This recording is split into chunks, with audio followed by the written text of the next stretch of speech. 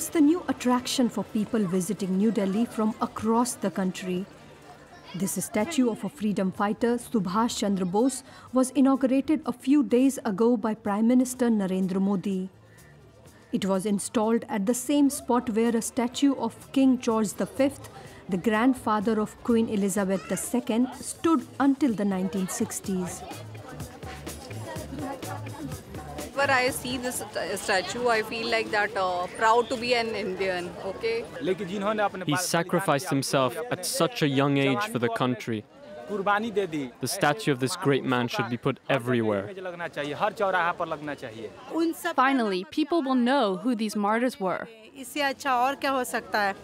Subhas Chandra Bose is a controversial figure in modern Indian history. During India's freedom movement, he disagreed with the non-violent principles of Mahatma Gandhi for seeking independence and instead adopted a militarist approach. He sought the support of Japan, Italy and Nazi Germany to win over the British forces. By erecting his statue, Narendra Modi is reclaiming his contributions. For this BJP Member of Parliament, the Hindu nationalist Prime Minister is actually trying to add a new page to Indian history. Previously it was a tourist center, now it has become a nationalist pilgrimage for the people. Britishers have gone, but Britishism still remains in India. So here Prime Minister Modi has started a new independence movement.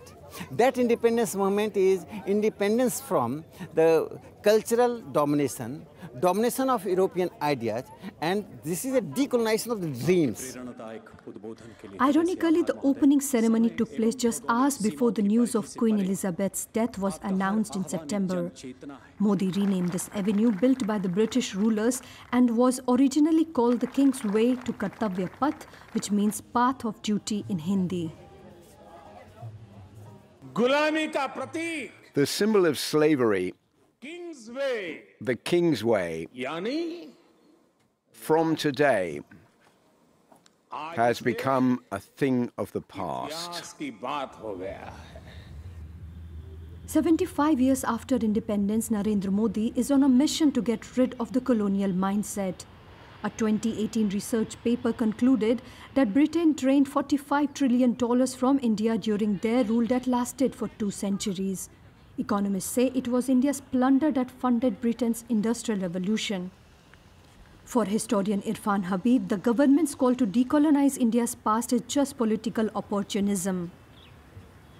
Colonization was something which nobody can say it was something beneficial to the colonized. Of course, it was exploitative. Its purpose was exploitation, and it destroyed countries and economies of all the colonized people, their lives. But actually, there is no decolonization mindset. Decolonization has happened much before, and he's just using decolonization as an instrument of control of the people. More than renaming monuments, a part of Indian society wants an apology from the British for the atrocities they inflicted, like the Jallianwala Bagh Massacre in Amritsar, north of India. In 1919, British troops opened fire on hundreds of unarmed Indians gathered for a peaceful protest. Officially, around 400 people died in the massacre, but according to locals, the actual figure could be 4 times higher. These monsters were firing from there, and that's where the bullets landed. One of the victims in the incident was Mahesh Behl's grandfather.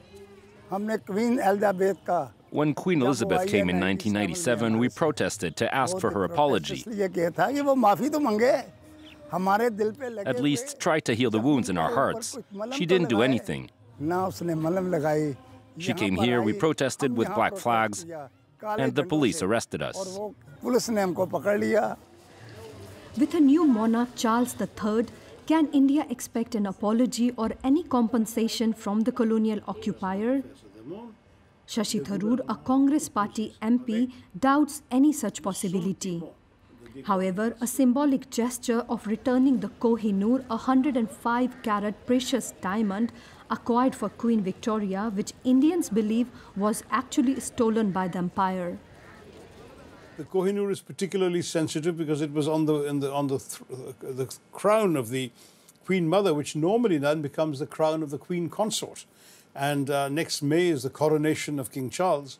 And many in India are asking, will Queen Camilla wear that crown with the Indian Kohinoor there, which will be a reminder of theft and appropriation. But the symbolism of having one major thing back is that it's a way of expiation. It's a way of saying, okay, sorry, that period is over. We should not have taken this from you. I don't really see that easily happening. Even the apology did not happen. Narendra Modi's decolonisation mission is just the beginning. By the end of the year, the government intends to abolish 1500 colonial era laws, which they believe are archaic and obsolete.